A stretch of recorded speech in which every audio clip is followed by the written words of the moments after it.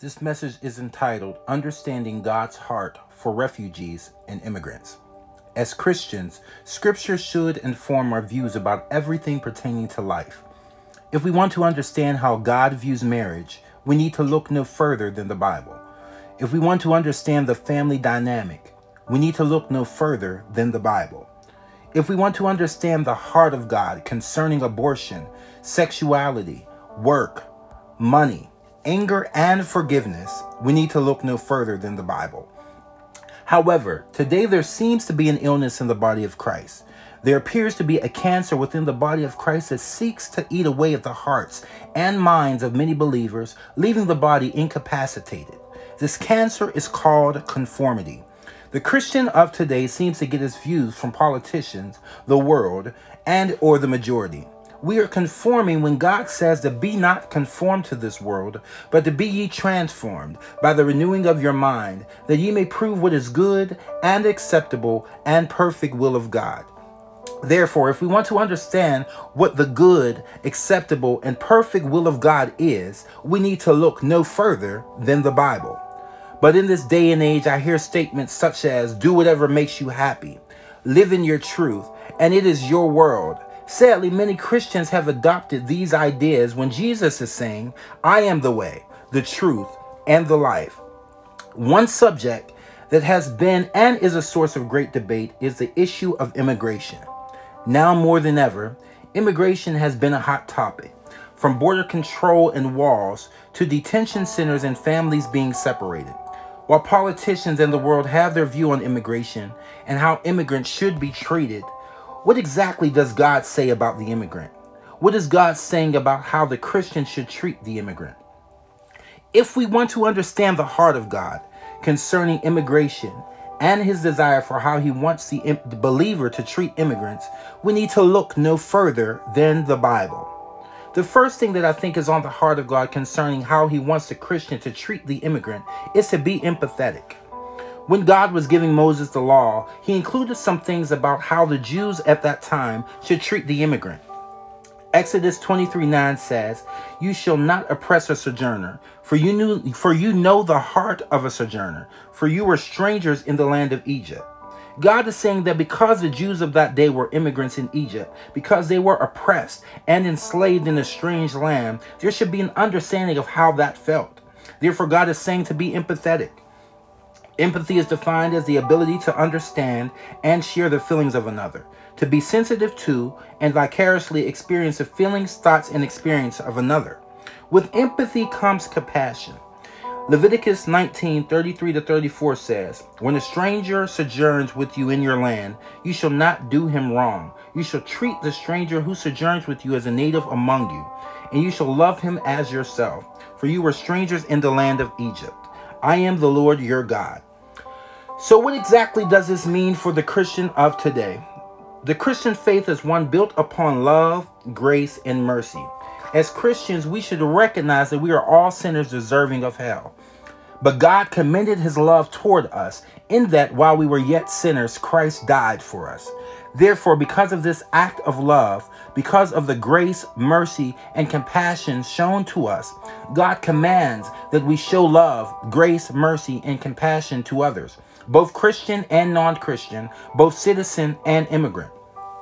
As Christians, aren't we all immigrants anyway?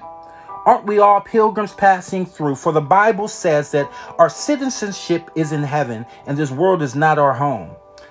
The second thing I believe is on the heart of God for how he wants the Christian to treat the immigrant is God wants the Christian to be both welcoming and hospitable to the immigrant.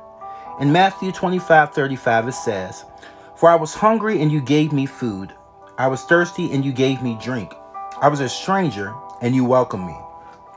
This chapter of Matthew is Jesus' final discourse in this gospel. For right after this, Jesus would be betrayed. Early in this chapter, he goes through the parable of the 10 virgins, the parable of the talents, before finally arriving at what is called the judgment of the nations. In this judgment of the nations, Jesus addresses who would inherit the kingdom and who would not. In verse 33 and 34, it says, and he will place the sheep on his right, but the goats on his left.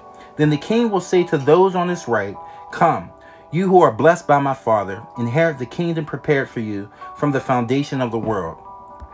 He then follows up in 35 by saying, "For I was hungry, and you gave me food. I was thirsty, and you gave me drink. I was a stranger, and you welcomed me." The disciples then questioned Jesus, saying, "When were you hungry, and we fed you? When were you a stranger, and we welcomed you?" Jesus then concludes by saying, "Truly I say unto you, as you did it to one of the least of these, my brothers, you did it to me." What exactly does this mean for the Christian of today? Part of the mark of a believer, part of what distinguishes the Christian from the non-Christian, is the way that we treat people. Christ is saying that his sheep treats humanity with kindness and compassion. He is saying whether the human is male or female, believer or non-believer, native or immigrant, to be welcoming, to clothe, to feed, knowing that the one who has done this as if it were Christ himself. It says in Hebrews 13:2, "Do not neglect to show hospitality to strangers, for thereby some have entertained angels unaware." Therefore, we are to be welcoming and hospitable to the immigrant, treating the immigrant as if it were Christ, not because of the promise of reward or heaven, but rather because this is the heartbeat of God, and in turn should be our heartbeat. To sum up this whole matter, there is a message that needs to be proclaimed throughout this earth. The message is the gospel of Jesus Christ. This message is the good news. This message is a message of hope, a message of joy, a message of peace, a message of security. For God so loved the world that he gave his only begotten Son, that whosoever believeth in him should not perish, but have everlasting life. This message is one of healing and deliverance, of redemption and restoration. This message is a message of love. Beyond what we can offer the immigrant, be it food or drink, the greatest thing that we can offer the immigrant is Jesus Christ himself. We can offer the immigrant the one who created heaven and earth, the one who causes the blind to see and the lame to walk, the one who causes the deaf to hear and the mute to talk, the one who shall supply all their needs according to his riches and glory. We can offer the immigrant the one who knew them before the foundation of the world, the one who sees and knows the very number of hairs on their head, and the one whose plans and thoughts toward them are for good and not of evil, to give them hope and a future.